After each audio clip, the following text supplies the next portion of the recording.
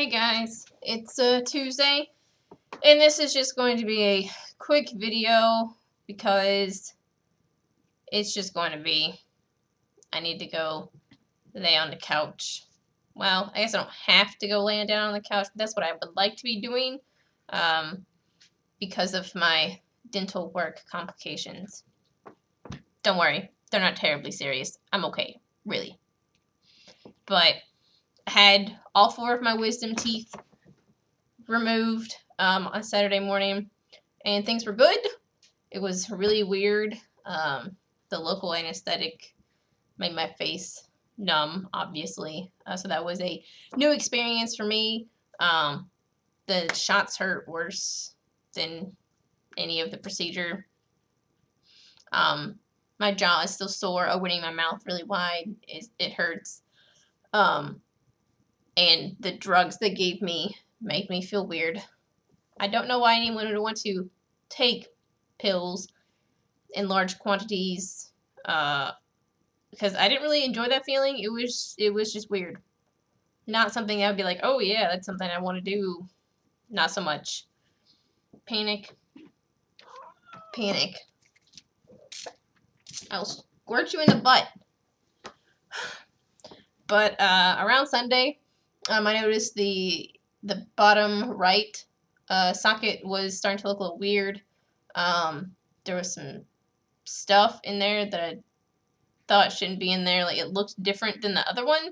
But I didn't really know what it was. And then I woke up Monday morning and I had this horrible taste in my mouth and it looked really gross. And I called the oral surgeon. He's like, no, not looking at it right now, but you're probably okay. Might be a dry socket. Keep doing the same thing you've been doing. But if it gets worse, it doesn't get better, or whatever, go back to the dentist. So I woke up Tuesday and still horrible taste in my mouth. It still looked really gross. And most of the stuff had come out. And there was no clot in the socket. It was just a hole, which isn't good and is a dry socket pretty much. So I called the dentist today and I'm like, hey, this stuff's happening. I need to come in. And they're like, okay. So I left work early and I went to the dentist and they numbed this side all up again, which hurt way worse than the first time. I think in part because there was less of the topical anesthetic to numb the actual injection, and also it hurts back there, man. Hurts. So he numbed me all up, which made, like, from here to, like, here numb, which was weird. Only having, like, half of a tingly lip. Weird feeling.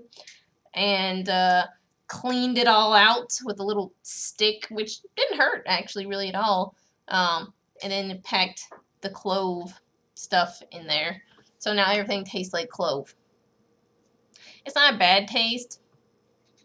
I mean, it's clove.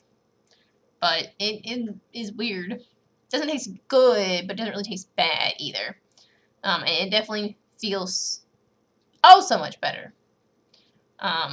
Which is good. So hopefully that will heal up in the next couple of weeks. I go back to see the oral surgeon next Saturday. Not this Saturday, but the Saturday after that. So like 2 weeks from this past Saturday.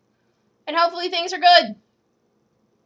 So, yeah, that's really all that's happening right now. I didn't really have anything else to talk about this week. I'll have more to talk about next week. School started back yesterday. So I was at work yesterday and today. That's very exciting. Yep, that's all. Just mouth drama. John, I'll see you tomorrow, and everyone else, I'll see you next week. Bye.